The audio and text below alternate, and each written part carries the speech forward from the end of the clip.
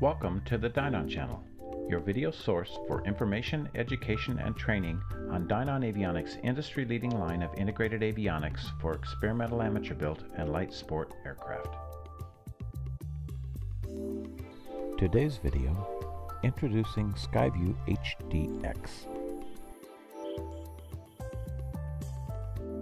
Hello.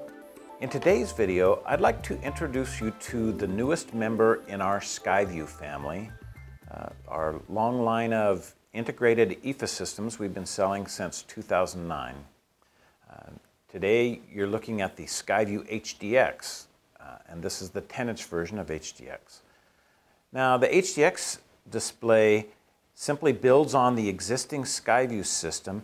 It interfaces with all of the system components that also work with the SkyView Classic and SkyView Touch displays. And by that I'm referring not only to the panel modules you see here in the video, but also the behind the panel options such as the AHRS module for flight sensor information, the engine module, Autopilot servos, ARINC module for integrating with IFR systems, and etc. So again, the HDX display connects to all the same modules, and in fact, if you are interested in upgrading to an HDX display, the transition is seamless. It is a direct cable connection replacement to an existing SkyView Classic or SkyView Touch.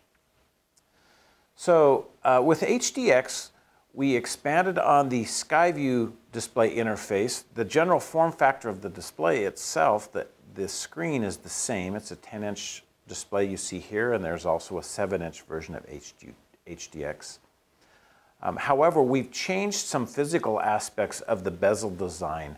Our objective was to make the EFIS system just more usable in a small aircraft cockpit, particularly in turbulence. We've all seen touch become more and more prevalent in avionics, both EFIS systems and navigators. But touch can, frankly, be problematic in light turbulence in a small airplane. So many of the aspects of our design of the HDX display are directed at improving usability in turbulence. Right off the bat, you'll probably notice the new bezel design that tilts the button shelf and knobs out at about a 45-degree angle. That change alone gives you a resting place for your hand on turbulence. We've also eliminated the joystick function on our knobs. In the SkyView system, each knob also could serve as a joystick in 4 directions. In HDX, the knobs only rotate and center press.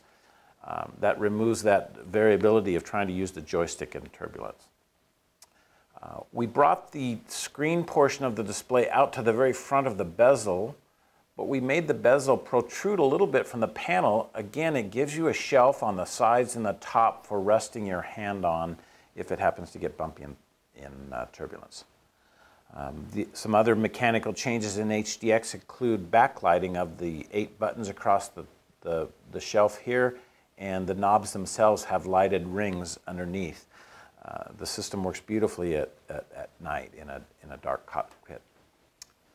Now, in terms of software, we've also made a number of changes from what you know if you're already familiar with SkyView. The menu system itself has dramatically changed.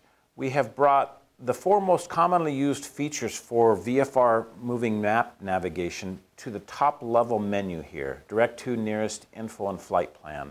You should be familiar with those features from the original SkyView and from a host of other VFR navigators. And then HDX moves the controls for how the display layout is managed to this screen. Here you can see I have options for setting a full screen view of the EFIS, or I can add map to the display, and I'll cover other options on screen layout in a future video. And then finally, all of the other features and functions in the HDX system are layered underneath this menu button. HDX makes extensive use of these touchable control pages, icon-based menus, and so on. I'm going to cover all of these various features in HDX in a series of videos, but for now I just wanted to introduce you to our great new product. We're very proud of the system, and I think you'll find it's an excellent addition to the SkyView family. Thanks for joining. For more information on planning or capabilities of the SkyView system, please see our website at dynonavionics.com, where you can find links to our system installation guides, pilot user guides, and other valuable information like our user forum. Thank you for watching the Dynon channel.